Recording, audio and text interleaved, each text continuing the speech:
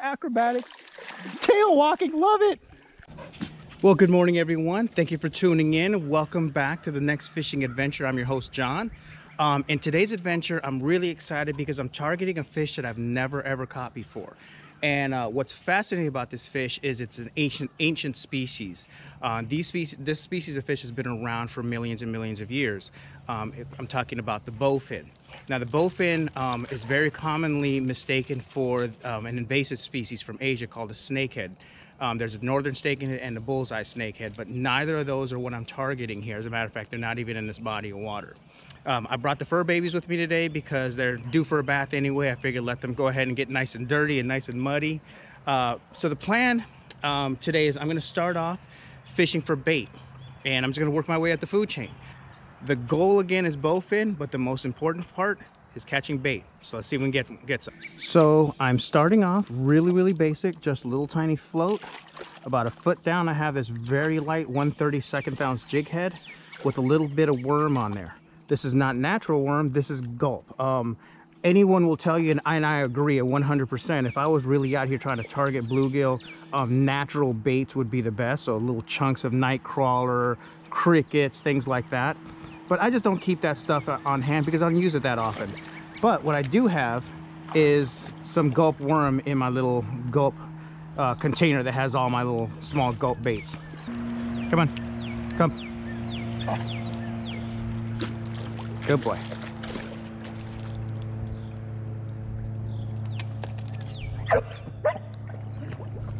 So this is back to the basics, just a small little hook and a bobber. So I'm switching up techniques here. I put a little tiny jig head with a chartreuse curly tail under that bobber and see if maybe I can catch a crappie. Seen quite a few of them come up and kind of chasing minnows up on the surface. Okay, got ourselves a little crappie. That's perfect bait size. It took me just a shade under 3 hours. That's insane, but that's perfect. We can get a couple good pieces of bait off of him. And cut off the tail. And I'm gonna make 2 nice steaks out of this.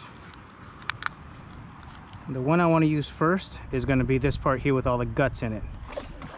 Okay, so here's my setup. I have a sliding sinker here. Got a bead protecting that knot ahead of that swivel.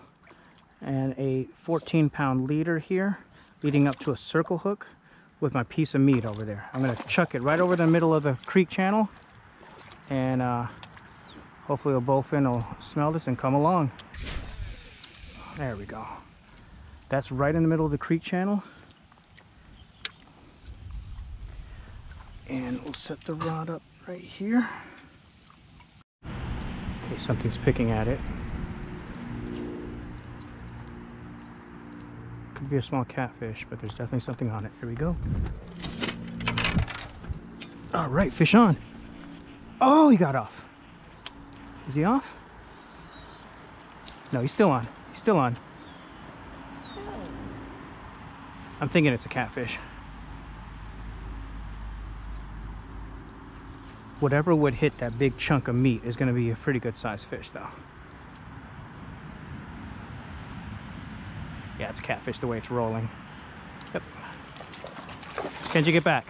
Get back. Kenji, get back. No. Is that a flathead? No, it couldn't be a flathead. A flathead wouldn't take dead bait. Okay. Again, not the target species, but hey, conditions are tough like this, you take what you can get, right?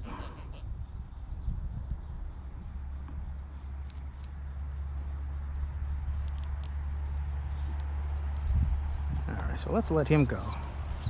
What do you think, Kenj? Did he do good? Oh, let it go. Leave it. Leave it, baby. Move. Move. Move. Thanks. Move. There he goes. Off he goes. All right.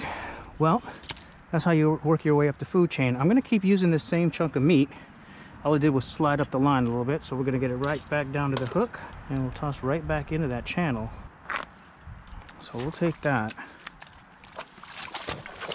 Again, not the target species, but it felt good to have something heavy pulling on the end of the line. Same thing, I'll put a little slack on there. That gives me a little bit of heads up when a fish is picking it up. And it also gives the fish the opportunity to get the bait in their mouth. There we go. All right, let's catch some more.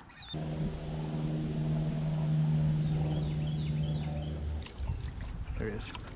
There he is. Give him a little slack.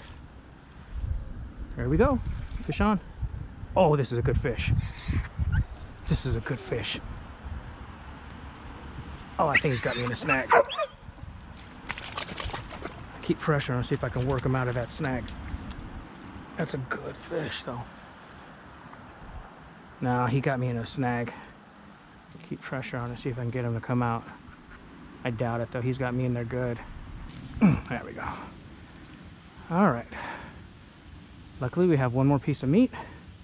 What we're doing is working, so it's just a lot of snags down there. So that was probably a catfish. Catfish will take something and then go right back into a hole. That's exactly what it did. It picked it up and ran into a hole. Perfect. So I've used this before on one of my previous videos. This is just a little alarm, if you guys can make that out. But the line comes through here and across here, and when something pulls on that line, it makes an audible alarm. That way I don't have to keep my eye on the rod all the time. Not only that, this also works really well at nighttime when you can't see your rod. So it just clips on there and the line comes down, and I just have to make sure if I hear the alarm to pull this off before I set the hook. Okay, I'm going to show you how to set up this other one. So I have this weight right here, so that's going to do is going to sit on the bottom, and this will kind of float up in the current like this, and it'll keep it from staying directly on the bottom where the other rod I have directly on the bottom. This will kind of, I'm going to use a current to my advantage, and this will kind of flutter around up in the current.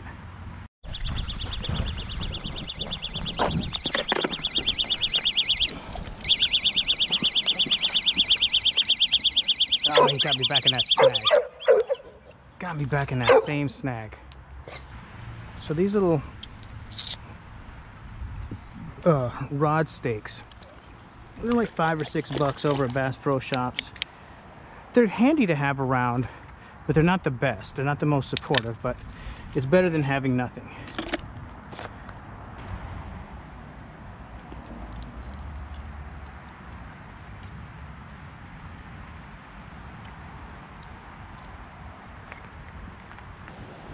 Well, I'm gonna call it a day. Not quite as successful as I would have hoped. Obviously, I wanted to catch bowfin. No luck. Gonna keep an eye on the forecast. If we get a little bit more rain and there's more water flowing through here, I'll try next coming weekend and see if we have more luck. And obviously, one thing I wasted a lot of time just trying to get bait. So I might just have to break down and buy some night crawlers and use those to catch the bait to begin with. But anyway, either way, we had fun, caught a few fish. Well, actually two. One for bait and that one catfish. We had a few good bites that got me snagged, but that's fishing, so it happens.